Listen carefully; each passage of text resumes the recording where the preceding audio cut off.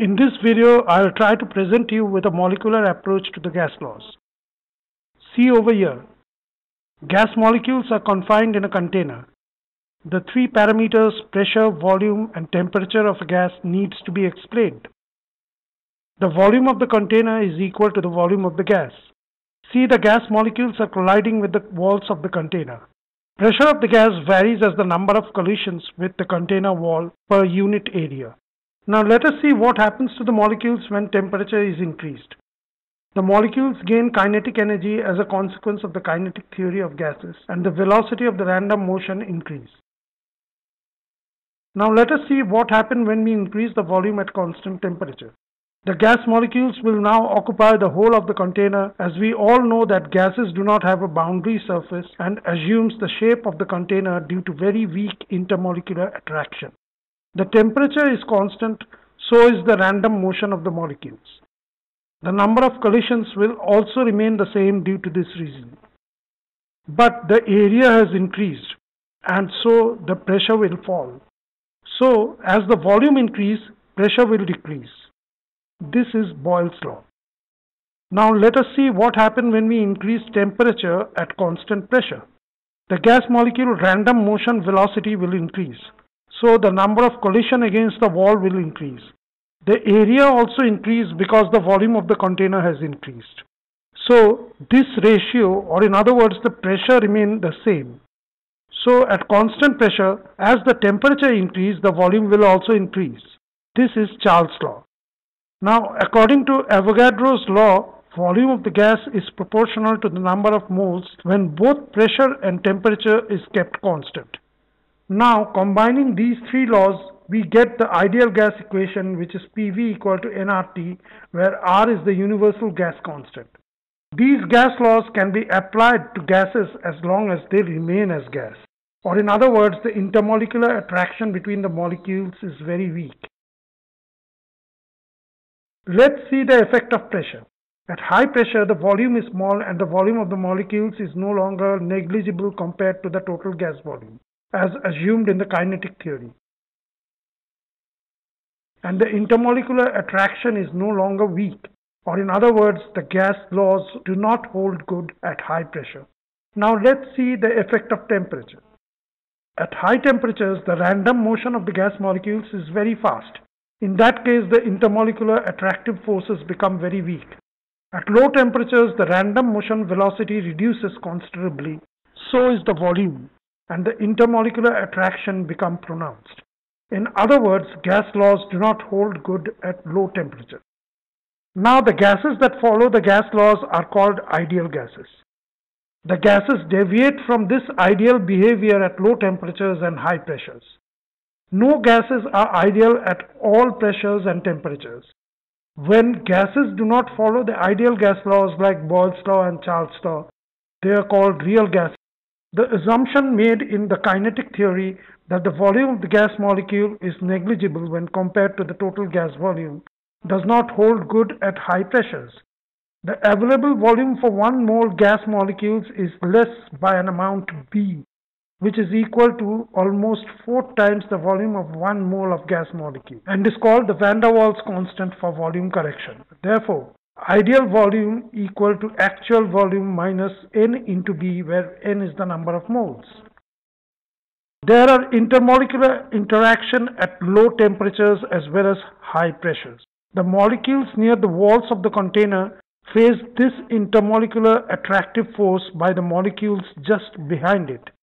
But the other molecules face interactive forces from all sides, and the net effect becomes zero. The result is that the molecules that are positioned near the wall of the container is pulled back by the molecules just behind it, and therefore the actual pressure is less than the ideal pressure, where this is the pressure correction factor. Now what will be the correction factor? This will depend on the number of molecules striking the wall, which is in turn dependent on the number of moles per unit volume, that is N by V. This will also depend on the number of molecules that are just behind and pulling the molecules that are striking the walls of the container. These molecules also depend on the number of moles per unit volume. Therefore, the pressure correction is proportional to the square of the molar density N by V. So the pressure correction is given by A n squared divided by V squared, where A is the proportionality constant known as van der Waals constant for pressure correction. So the real gas equation is like this and is called van der Waals gas equation. Now let us see how real gases deviate from ideal behavior. For this purpose, we plot a curve of PV versus P at 0 degrees centigrade for different gases. Ideally, it should be a straight line like this, but all the gases seem to deviate from the ideal behavior. At very low pressure, all the gases behave ideally. You see that the deviation is mainly of two types. Hydrogen and helium show positive deviation all through. The other gases show a negative deviation initially and reaches a minimum. Then it increases as we further raise the pressure after that. Above 400 atmosphere pressure, all the gases seem to have positive deviation from ideal behavior. Now for simplicity, the ordinate can be replaced by Z equal to PV divided by RT, which is the compressibility factor and should be equal to 1 in case of ideal gases. Now this is the van der Waals equation for 1 mole of real gas. Now P is equal to RT by V minus B minus A by V square. That is PV equals RTV by V minus B minus A by V, or PV by RT, that is Z equal to V by V minus B minus A by RTV, or Z equals 1 by 1 minus B by V minus A by RTV, or Z equals 1 minus B by V to the power of minus 1 minus A by RTV. Now we know that 1 minus x to the power minus 1 is expanded like this when x is much less than 1. Neglecting the higher powers, we get Z equals 1 plus B by V minus A by RTV. Note that hydrogen and helium show positive deviation all through. This is because the molecular interaction is minimum and these two gases cannot easily be liquefied. So this factor does not matter too much at any pressure. But this factor comes into play and becomes more and more as the pressure increases, or in other words, the volume reduces. So more and more is the positive deviation, and Z is always more than 1.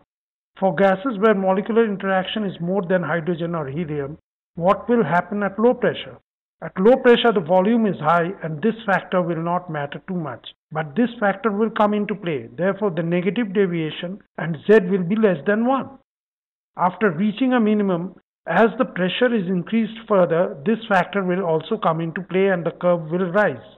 At this point, both factors cancel each other's effect and the gas behave ideally, that is Z equal to 1.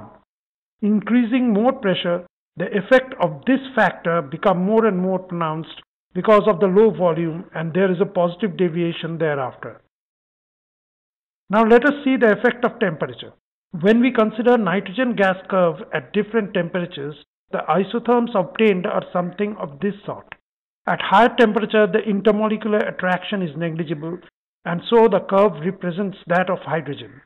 At low temperatures, this factor come into play, and at low pressures, Z is less than 1. As pressure increase, volume decrease, and this factor takes on charge, and the curve rises just as carbon dioxide curve over here. At an intermediate temperature, the curve is like this. See that Z remain almost equal to 1 up to an appreciable pressure range. This is called Boyle temperature. This happens when these two factors are equal to each other in order that Z remain equal to 1.